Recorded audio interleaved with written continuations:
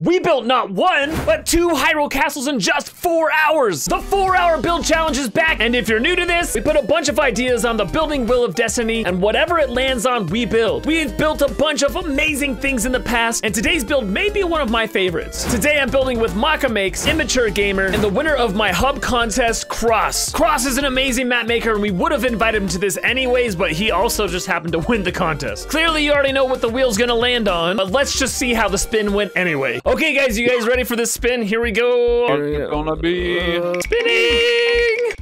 Oh, Hyrule Castle. So the issue with landing on Hyrule Castle is there are 22 Zelda games and almost as many Hyrule Castles. Which one do you build? For me, it came down to the Breath of the Wild Hyrule Castle or the Ocarina of Time Castle. The Breath of the Wild Castle is so vast and so huge, and there's really no way we could do that in 4 hours. The Ocarina of Time Castle just made a lot more sense. And as we started talking, we thought it would be really cool to have the castle when you're a kid and then Ganon's castle when you're an adult. So we got to work and split up our duties. Maka Makes is going to make the Hyrule Castle when Link is a child, and I made Ganon's castle when Link is an adult. Cross was in charge of doing all of the terrain, and Immature Gamer, who is our master mechanic, of course, was gonna build an awesome and unique box fight. Each one of these guys has made an awesome video about their perspective, so make sure you go and watch them. The links to those will be in my description below. For me, I was really excited about building this castle. The Ocarina of Time is probably my #1 favorite game of all time, so this definitely had a special place in my heart. But on top of that, I felt like my skills as a builder have really improved and I could really contribute to this build. When we first started the 4-hour build challenges, I definitely felt like I was tagging along with these amazing builders, and while yes, I contributed, they were pulling the main weight. But I've been practicing my builds a lot since then, and now I feel like I can really contribute to these builds. And on this particular build, I was in charge of one of the main centerpieces of the map. So now let me show you how I built this castle. The first step was to plan out how big I wanted this castle to be. My castle was gonna be on the bottom of the map, and then Maka Makes was gonna build his castle on the top. So I decided how tall I wanted it, and then Maka placed down a bunch of clouds to separate the 2 castles. That looks awesome. The next important step was to really determine exactly what my diameter of the castle was gonna be, and that set the stage for the rest of the build. The next critical step to this build was picking out the pieces that were going to make up the composition of the castle. I really wanted something that was dark, but that was also a clean brick look. We eventually settled on an awesome wall piece found in the dark tilted galleries. It had just the right look for the castle. So as you can see in this picture of Ganon's tower, there are 2 main things that I needed to build. One is the towers, and 2 is the walls. I started on the tower first because I felt like it would define how the walls would look. I actually built this with built a prop off so that I could easily place the walls and the accents, so it was only a 1x1 tower. I found this accent piece in the dark tilted gallery. It really added some character to the tower, and then I also found this top piece from the princess gallery and positioned it just right so that it worked for the top of the tower. My tower is looking a little bland, so I added that same accent pieces that's on the corner to the middle, and then I resized one of the black roof pieces from the princess galleries to act as the spikes at the top of the tower. In the end, I felt like it turned out pretty good. Then I moved on to building the wall of the castle, which takes the exact same principles and pieces that I used on the tower, but then just building it out for the wall. I wanted the wall to be 3 blocks wide. That way, when I copied and pasted it in a circle, everything would match up pretty close. Now that I had my wall done, I brought it up to where I wanted the castle to be, and I just did a simple circle trick to really create the first wall. Then I placed the towers at the joints of the wall. I placed them all the way around just like it is in Zelda, and then I added another black roof piece in some of the towers just to add a little bit of character. Then it was just completing that same process for the other levels. I did place some of the towers in different positions just to have a little bit more of a tiered look, but with this build, once I had my templates all set up, building everything else was really quick. The next 2 tiers were more of the same, but they were a little bit smaller. This one was only 2 blocks wide, and then the top one was 1 block wide in a circle. Finally, at the very top, I put a princess gallery roof, and then I got a compliment from the master architect Maka Makes. really impressed me with this one, I'm not gonna lie. And then a really well thought out response.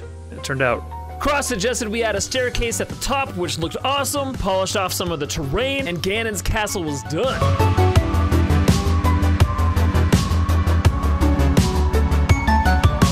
The last thing I did was help finish the terrain in the top part of the map. I built a path that leads up to the castle. Then after putting a few trees, bushes, and grass around the map, we were done.